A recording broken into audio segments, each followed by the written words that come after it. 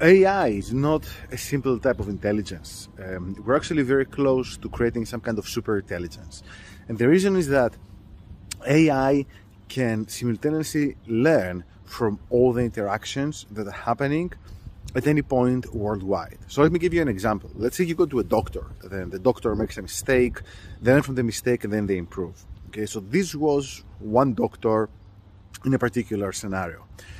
But an artificial intelligence, it can learn from a mistake that someone made interacting with it on the other end of the world, and then it can improve within seconds, which means that once we have an interconnected artificial intelligence, it can improve second by second. And this is already happening. And this is a very, very different kind of intelligence from the one we have.